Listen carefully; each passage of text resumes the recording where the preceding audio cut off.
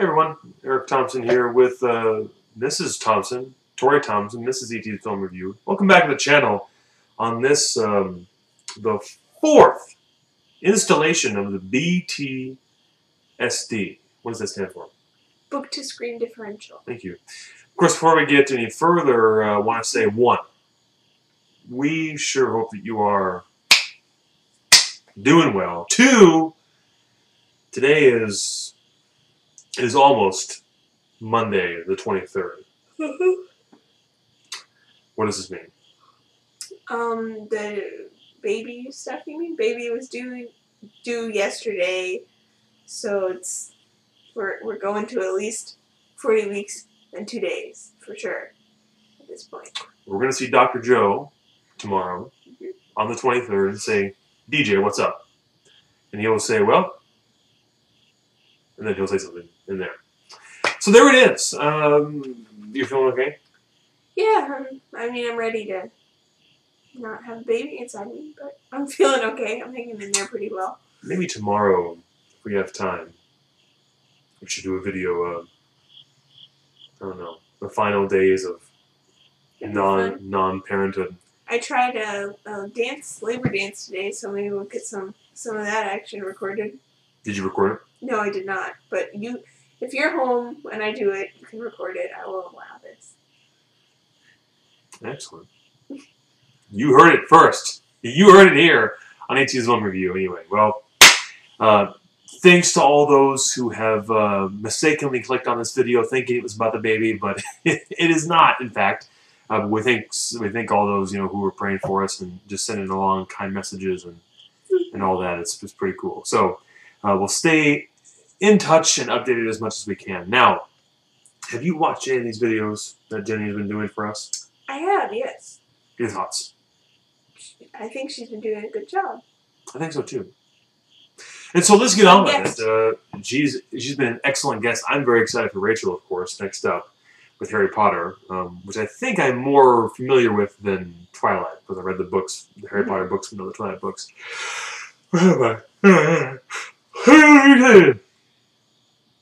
Breaking Dawn, Part 1. Okay, Jenny had, excuse me, I'm sorry, that's my fault. Jenny had his.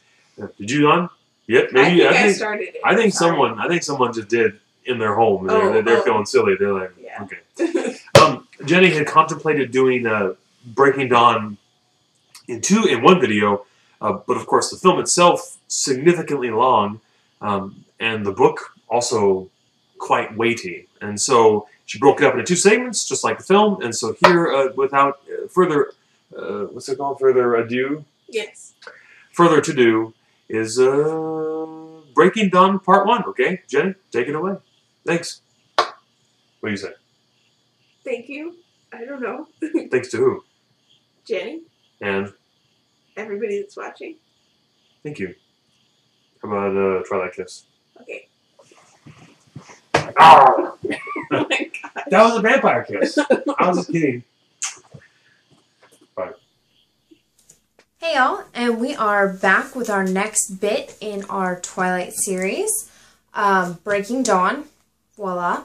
This is my special edition book. And I was actually lucky enough, very lucky indeed, enough to meet Peter Facinelli, who plays Carlisle. A friend of mine, Josie, the day before, was like, oh, I heard Peter Facinelli is going to be in Puyallup at the South Hill Mall. And I was like, wait, what? What time? She's like 9 o'clock or something like that. I was like, we are going. And we totally went. I woke up at 6 o'clock to make sure that I was totally ready to go and purtified. And I made sure that Josie's butt was up and out of bed and ready to go. And we got there way early to sit and wait. We got great spots in line, and we got to meet him and talk to him just a little bit. The line was like super long, so we didn't get that much time with him, but it was still an amazing experience. And I have his autograph here. So awesome. And I also got a photo with him, and it was really cool because we actually matched. And he was like, oh my gosh, we match. And I was like, ah, totally freaked out made me completely speechless. It was amazing. And yeah, it was definitely an awesome experience. Josie and I had a flippin' blast. But anyways, let's get down to it. Question 1. Is the movie a just representation of the book? For this one, yes and no. There were some things that I wasn't quite okay with. So we'll jump down to question 2. What did you miss from the book that was not in the movie? So what was in the book that wasn't in the movie? Well, let's just start with the wedding. They did that a little bit differently than the book. They did outside instead of, at least in my imagination, it was inside the house in the book. But they did an amazing job on that. I could not believe how awesome that turned out. The dress was a little bit weird for me. I didn't quite care for the dress. In my imagination, at least, the way it was described in the book, it was a lot prettier. But, I mean, they of course, they pulled it off. It looked awesome. I also wasn't quite sure about the honeymoon portion of it. They did okay at the start, and then it felt like there was something missing after that first night that they were together there, and the little bit where they stop as they're on their way, they make that weird little stop and they're dancing in the street with all the people. That was a little bit strange. I think we could have done without that. And then some of the destinations during the honeymoon, after Edward and Bella's first night together, and Edward's like, oh my gosh, no, I can't do that again because I'm gonna hurt you. So he makes all these excuses and plans all these trips and stuff like that throughout this island that they're on to avoid that at all costs. He wears her out so that she just passes right out when they get home.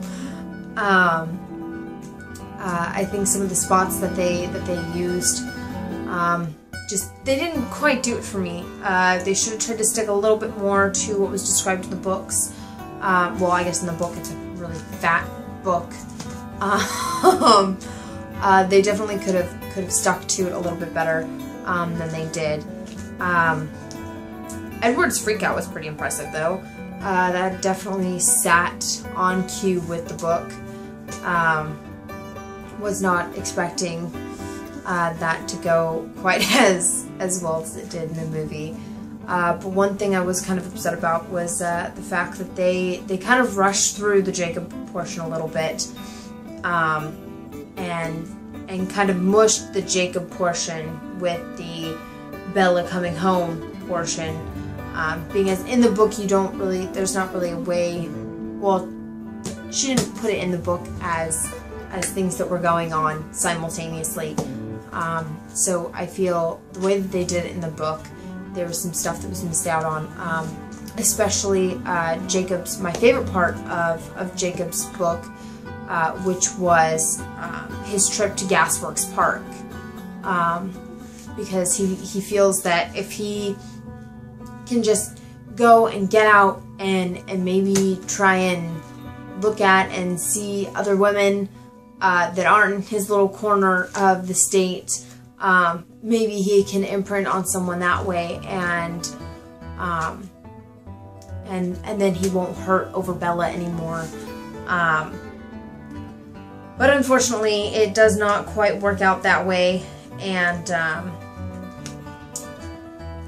he returns with no luck.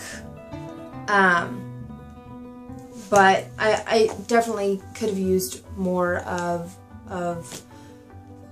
that insight that you get with that portion of Jacob's book. You get to see the dynamic between Jacob and the rest of the pack a lot better. You get to really experience the depth of emotion that Jacob has for Bella, and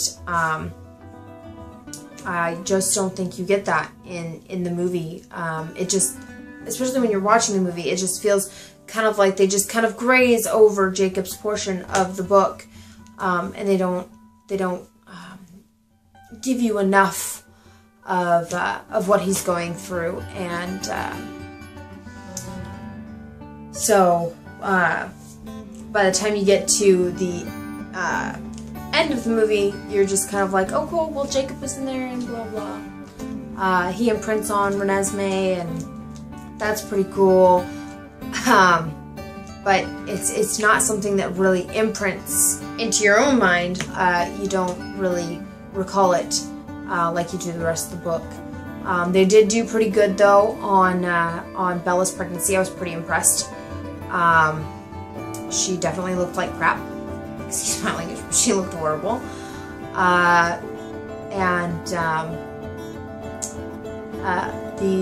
The birthing, that actually was pretty impressive too. That was pretty right on the book. So no miss outs there. But let's get to question 3 really quick. Which did you prefer, the book or the movie? On this, I definitely prefer the book because I definitely love that insight that you get with Jacob, and you just miss out on that too much in the movie. That, and I just love my own little inner IMAX that I get when I read. Anyways, yep, that's my verdict. I love the book more than I do the movie, but the movie is not bad. It's actually fairly decent. They didn't do too bad a job on that one. So we will be back next week with the second portion of this fat, massive book. And we'll talk about the rebirth of Bella and all that good fun stuff. All right, we'll see you next time. Bye-bye.